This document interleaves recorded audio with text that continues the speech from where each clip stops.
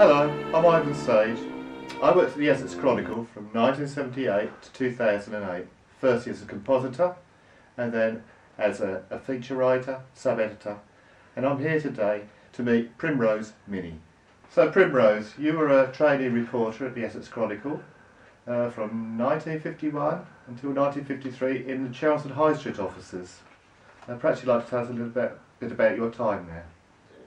Training to be a journalist, not particularly a reporter. I got there because the editor, Reggie Thompson, was a friend of my father, so it was really through my father that I got the appointment. I was paid just £4 a week, which was very little even in those days, but as a trainee I was still grateful. I had digs in London because Chelmsford wasn't a very inviting place to have digs in, and all the best people lived in the villages outside Chelmsford in those days, and so I would come down on the train at the appointed time, and the offices were right in the centre of Chelmsford, facing the Shire Hall, and everything that took place there. There was quite a small room where the journalists sat, and the editor Reggie Thompson had a separate room behind, but all the compositing and printing took place in that one building. So in your time at the Essex Chronicle offices in Chelmsford, it was all hot metal printing in those days, wasn't it? Linotypes and such like. Yes, indeed it was. The linotype, which you typed out, or the compositor, or the journalist, no, what would you be? Keyboard operator. The keyboard operator would tap out a line, and literally a line of type would switch back and produce the next line for you to type out. And then there was the room for the compositors, where each letter was chosen to make up the headlines. And finally there was, I think it's called the stone, where the assistant editor would have a last look on the proofs before it went to press. I think it came out on a Friday, and so it would have printed on a Thursday. Your father Ruby, he used to work with Reggie, didn't he, at the Daily Express, wasn't it? Well, my father knew Reggie perhaps at a distance. He was, my father was normally called James actually, his second name, and he would have been working as a writer in his so-called spare time, as well as being a journalist. He was the editor of a paper called the Sunday Referee, I think, in those days. Previous to that, he'd been the editor of Everybody's Weekly, which was a popular journal in those days. I'm not sure how he knew Reggie. I don't think my father was on the Daily Express, although there was a time when he was working on one of the National Fleet Street papers, earning, I believe, £3 a week, which sounds incredible nowadays. So your father was a newspaper man. Was that your inspiration to go into print yourself? I actually studied classics at university, which it's a good background, I think, and I believe the British Empire was administered by classical scholars, but it nowadays doesn't lead to anything. It's just something to enjoy in your background. And in those days the men's colleges were headhunted for jobs, but the women's colleges were not. In fact, we were told that there was secretarial work, or something called a hospital almoner, and have you considered teaching? And I thought temperamentally I would be suited to journalism, and I have never looked back. Well, I worked up till I was 78 1/4, so I haven't really been retired all that long. I first after the Essex Chronicle, I went to London and to Titbits. This was still fairly close to the end of the war, and I believe that the paper Titbits got an extra consignment of newsprint, and so they were able to take on another person. I have not worked a lot as a reporter. I've mostly been in the office, working as a sub-editor and so on. You have in actual fact spent a lifetime in print. So Primrose, during your time at the Chronicle offices, Reggie Thompson, or RJ as some people called him, was the editor. What kind of man was he?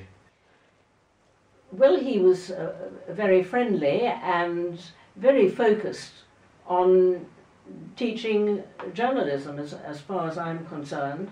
I remember he said, and I believe this came from his experience on the Daily Express or the Evening Standard, I think it was, that there was story in the first paragraph, in the beginning God, he always said, quoting of course the Bible.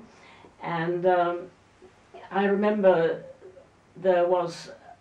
he found a rather attractive young girl whom he immediately asked to be a reporter on the paper. Not the Essex Chronicle, there was another smaller paper called the Evening Gazette, I think it was, and I'm not sure I ever got anything in print, but anyway I worked for these other places, and this attractive young girl was called Marlene Dietrich Ruth Riemann. And she didn't actually come into work a lot because she liked lying in the sun. And eventually, of course, Reggie fired her. And Mrs. Riemann came into the office waving her umbrella and stormed into the editor's room. And so Reggie Thompson got up, he was not a particularly tall man, and he said, "Madam, I don't think we have anything to say to one another." And so it gives a little picture of what he was like. Reggie's son-in-law, Ray Handley, he was the deputy editor Yes. of the Chronicle. Yes. Can you tell us a little bit about him? I'm trying to remember him. He was sometimes called Major, so that he must have served, and I'm not quite sure where he served during the Second World War. He was married to Reggie's daughter Sheila, and he was also fun to work with, and everybody was very, very friendly with everybody else. We were a fairly small group. I think there were only about 3 or 5 people who served as journalists or writers, and there were a couple of photographers. I know one was called Ronnie Crowe, and the other one, who was really rather handsome, and I've forgotten his name. So we were quite a small group, rather jammed together in this small room, but it worked very well.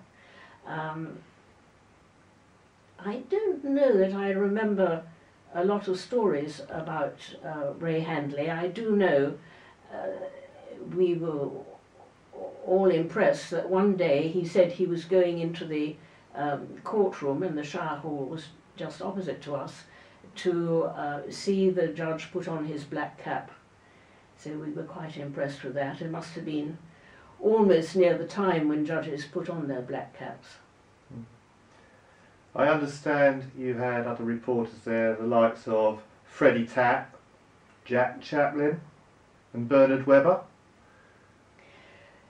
I don't remember Bernard Webber coming in a lot. I don't think he must have worked mainly somewhere else and come into the office. Freddie Tapp was there. He was comparatively elderly, really very deaf, and I remember Reggie taking up a position opposite him and actually sort of shouting between his hands to get him to hear what he wanted to tell him. Mr. Tapp wrote for a penny a line, I remember. Who was the other person you mentioned? Jack Chaplin. Oh yes, Jack Chaplin. Well, again, he was a reporter outside the office. I think he covered sport and various things, so he was in the office occasionally. And I do remember on one occasion I was sent just as a trainee to observe what was going on in the court. And on that particular occasion, it was a sex case of some kind. I don't quite remember, but I know everyone was rather goggle-eyed. But Mr. Chaplin wasn't really taking a lot of interest in this. I noticed he was busy writing, and eventually he looked up and said, "Not much in this, miss. I'm catching up on my football reports." Okay. You did a bit of feature writing, didn't you, and court reporting, is that right? I did some court reporting later on at Whittam. I used to go there, I think it was on a Tuesday, and that I remember one occasion. Oh yes, I even remember the names, but let's not give names. There was a car accident at Rettendon, and the driver of one of the vehicles was killed, and there were two people who came as witnesses, and one of them said that he was Jewish and wasn't going to take an oath on the New Testament. So it was a great to-do to find a Bible that wasn't a New Testament so he could take the oath. I remember that. Not quite sure it was the same occasion, but anyway, that happened on one occasion. And there was another occasion where one of the witnesses was a hedger and ditcher. I don't know whether there are such people now, but there were then, keeping the roads tidy. And he had a very broad Essex accent, and people who hadn't been in Essex as long as I had no idea what he was saying. I understand also you covered a fatal road accident involving a car and a bus. Well, that might have been that. I do remember something similar. No, I didn't go out and cover anything on the road. That's true. But I remember being in the office one day and the telephone ringing, and I picked it up, and there was an extremely angry person on the other end that a reporter had turned up at the house after a road accident. I'm not sure whether it was fatal, before the police had come. And so that had to be sort of listened to and dealt with. So during the Second World War, Reggie's father, mother and one of his brothers, who was running the Essex Chronicle at the time, were all killed, weren't they?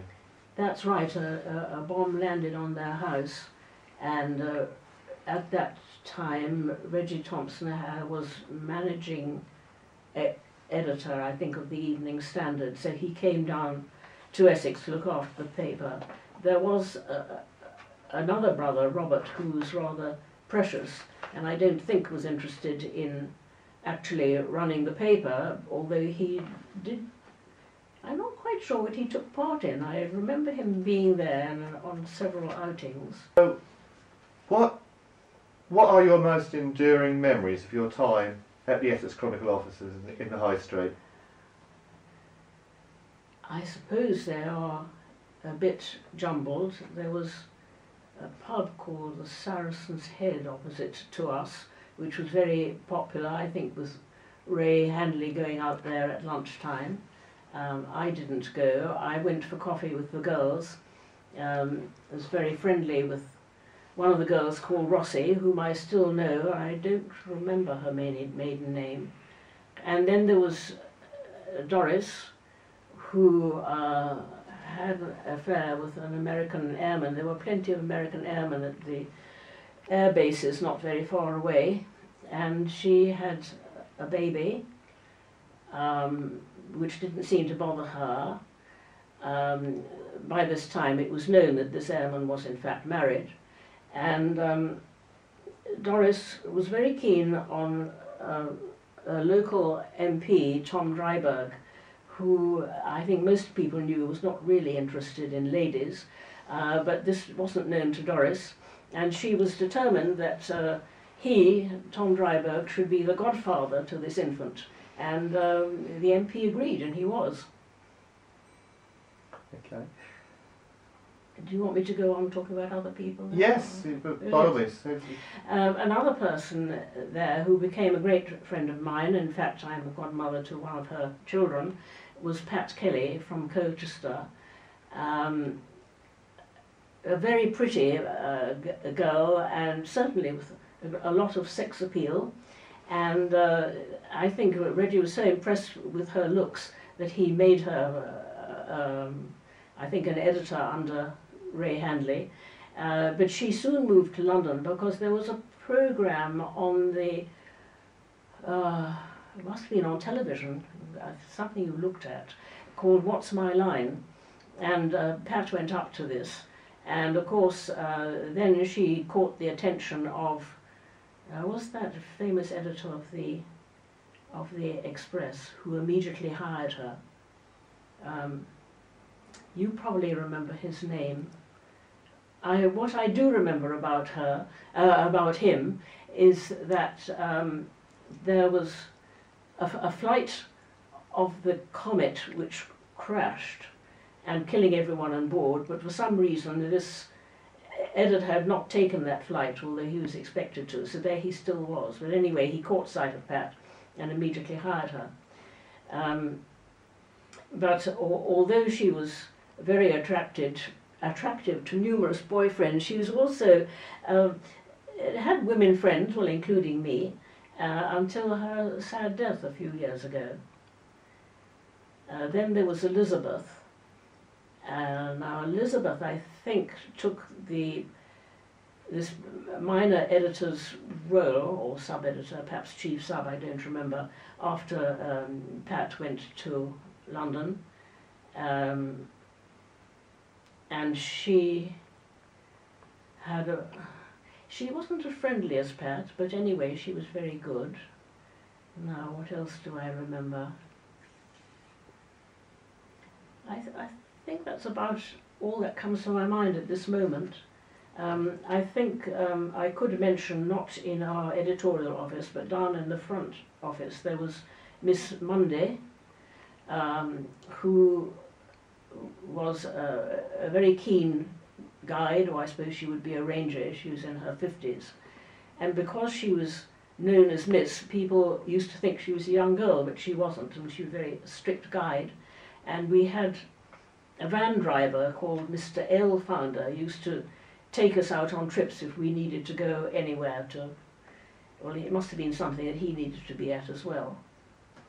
I wrote a story about your involvement in the Essex Chronicle back in 2001 and arranged for you to visit the Chronicle offices at Westway in Shelton, yes, when Stuart Rawlins, yes, was the managing editor there. Did that visit stir any memories for you of your days in the High Street, or had things changed so much since your days at the High Street that there was hardly any relevance for you?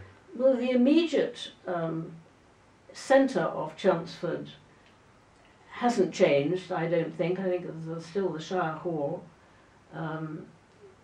What was the shop there? Was it Bond? A big store there. No, I don't think that has changed. I know... So Primrose, during your time at the High Street offices there, the Chronicle covers stories like the death of King George VI and the coronation of Queen Elizabeth II. And I believe you've got some memories of that.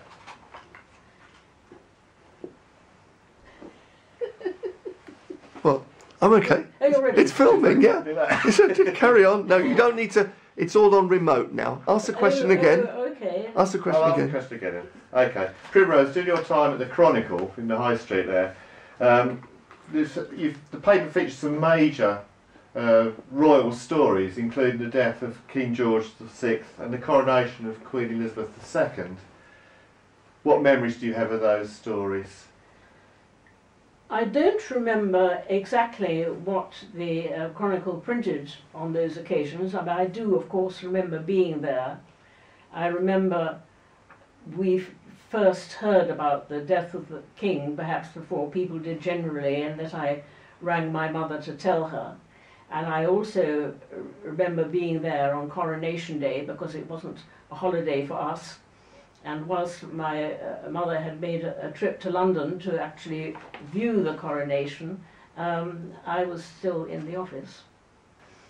I understand Reggie gave you these tips when you first arrived, again about getting the main point of the story across in the first few paragraphs and such like. What else did he advise you? I mean, was he a good sort of teacher for a trainee reporter such as yourself? I think he was. I mean, in those days, I wasn't sent to a journalist school, which I would have been at a later time, that you learnt on the job. And one of the things that a young person was sent to was to cover a funeral. And this, of course, was extremely difficult for someone who didn't actually live, say, in Chelmsford, because everybody at the funeral who knew who they were, but you didn't. And so you had to ask them, and then you had to, even worse, ask them how they spelt their name. So that was pretty difficult. And another occasion I remember was being sent to interview, I don't remember who, and getting there, and the person was quite frightening. It was a man who said, "What exactly did you want to know?" And which was very off-putting, but I think I managed to ask some questions. Did you experience any sort of discrimination being a young woman reporter? Was it mainly a man's world? Well, it certainly wasn't on the Chronicle. We all seemed to be female reporters. And I suppose, in my case, having been to university and having had really quite a privileged upbringing, I was someone with a lot of confidence, so I wouldn't have been put off. I think I was put off later in London when I couldn't join the MUJ because I wasn't earning enough, and I wasn't earning enough because I was a woman. So I think I can't remember how I got into the NUJ, but well, eventually, after a few years, they gave equal pay to men and women. That was after I'd left Titbits and I was working on Homes and Gardens magazine as chief sub. Right. So Primrose, a trainee reporter, can you recall how you were able to afford paying for your digs in London, your transport to and from Chelmsford? Was money tight? Well, money was certainly tight, and in those days young people expected to be poor, but my father certainly helped me. In fact, in those days I'm not sure there were university grants, because my father paid for me to go to university. I do remember that the bus fare from my digs in Pimlico to Liverpool Street, the bus fare was sixpence, which was, is that be twopence halfpenny today? Mm-hmm. So that gives you an idea of the cost of things, but even so, no, I couldn't have managed on £4 a week. And what would you do, say, for instance, for meals? I mean, did you have to go into the town to get something to eat each day? I think we got something in the cafes where we went out to have coffee. We must have got a sandwich, I think. Yeah. I don't remember eating a lot. I might have sometimes got back London quite late. In those days one was not afraid of walking in the dark in London, which one wouldn't do now. The other thing is that the trains were considerably worse than they are today. And I remember one occasion, it was rather wintry and rather foggy, and I got to Chelmsford Station to go back to London, and there was a train coming in, and I said, "Oh, is this the 6 o'clock train?" And the man said, "No, this is the 4 o'clock." So it gives an idea of what it was like. I don't think I was given really late things to do, no. So what sort of time would you start work in the morning? I suppose I would have got there about 9:30, I suppose. And you would work until when? would that be 5:30? Yeah. Primrose, part of a requirement really for working as a reporter these days is to have a good knowledge of shorthand, touch typing and such like. Did you have any of those skills? Yes, I decided I hated shorthand because the sound that the symbols were supposed to make didn't seem to be, or weren't as adaptable as the sounds of the English language when you were speaking it. Since you finished in the newspaper industry, the industry in actual fact, production-wise, has changed dramatically over the years. You'll be aware of that. Do you still think there is a future for the newspaper industry in these days of social media?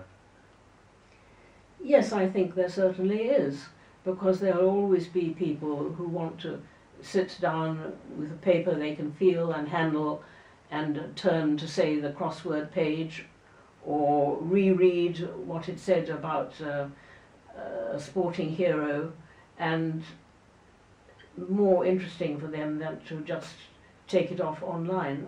That's my feeling, anyway. Newspapers aside, you've had a fascinating life, haven't you? I mean, I understand that you were educated briefly in Switzerland as a child. Yes, that's very true. I'm old enough to be a child in the days when there were governesses, and my parents were very keen on educating their children. We had 3 German Fräuleins, and there were 2 English governesses and 1 French. And so at the age of 9 I was sent off to an international school at St. Moritz, where we spoke German all the time and did lessons in French. Mm-hmm. And I think at that age you just got on with it. I don't think one has a very wide vocabulary at the age of 9, and so it's possible. Mm. And then, of course, the war came along. Yes. Hitler marched into Austria, Mm-hmm. and your father took quite drastic action, didn't he? Well, like many parents, after Dunkirk, it was decided that we should go to America.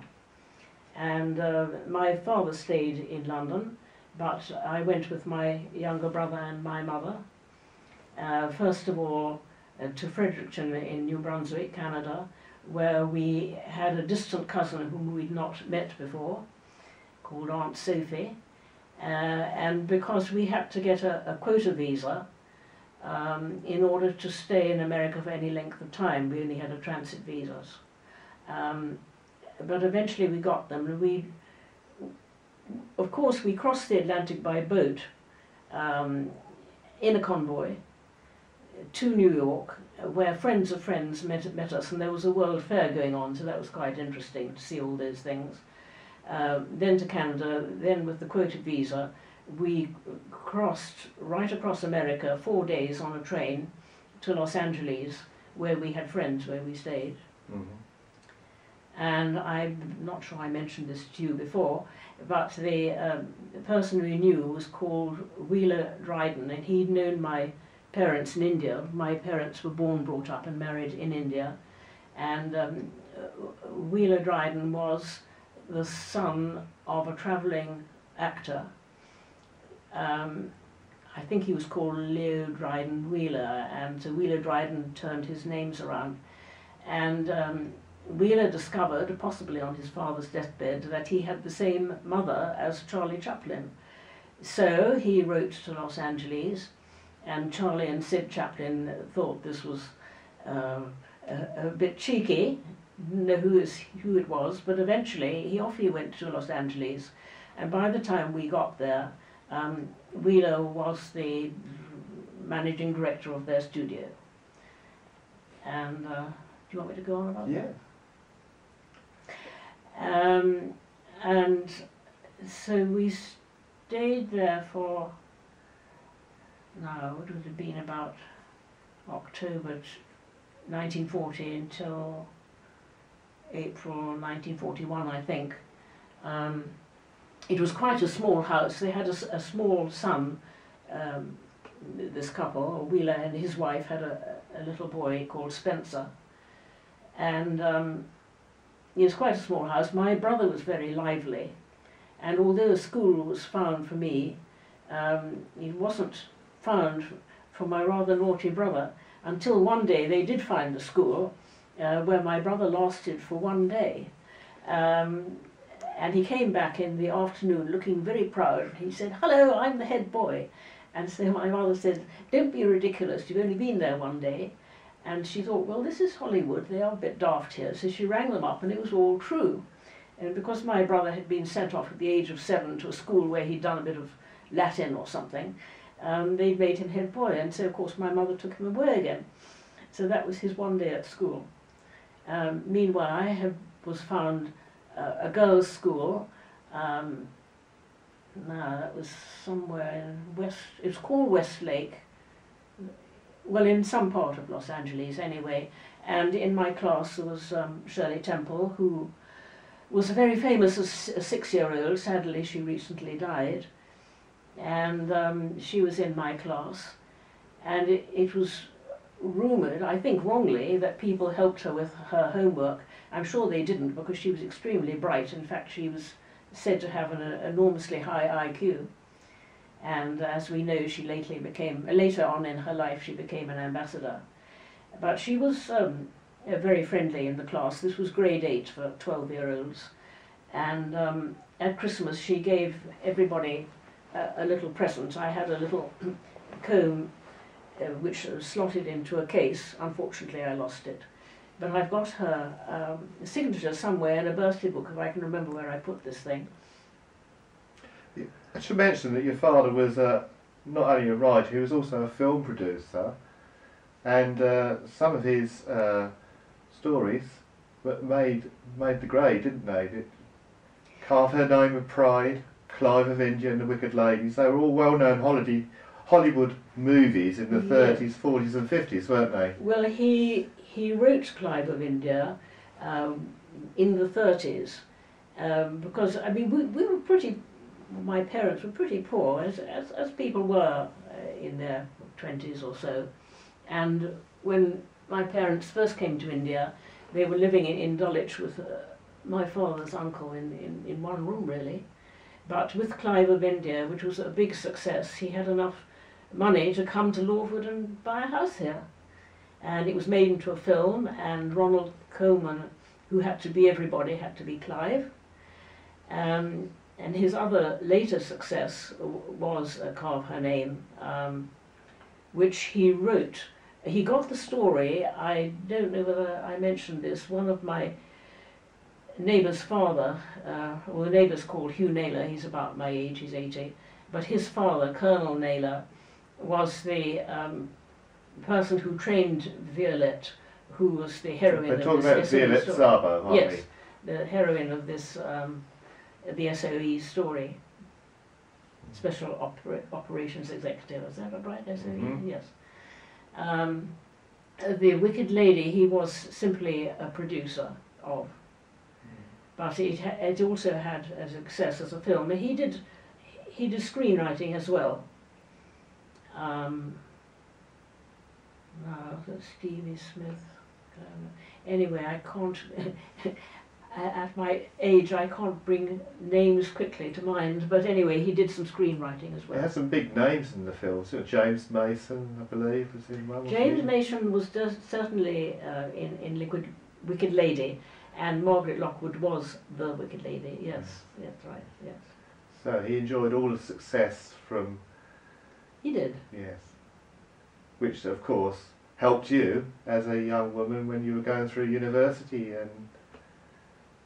Yes, it certainly did.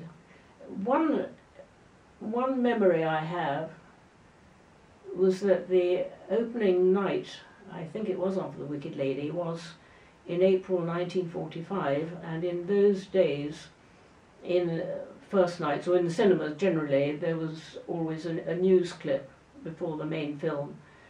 And this news clip showed the famous report of Richard Dimbleby on the opening of Belsen. The Russians went into Auschwitz in January 1945, but we didn't see any report of that. And this was the first time we'd actually seen what it was like to go into a concentration camp. And I do remember that my younger brother was absolutely shocked by these pictures, but my reaction was I saw what I expected to see, and looking back on it, why was I so sure? I know that my father and many others knew what Hitler was up to even before well before 1939. This must have filtered through to me, yes. Primrose, you may not be aware, but the Chronicle first saw light in 1764.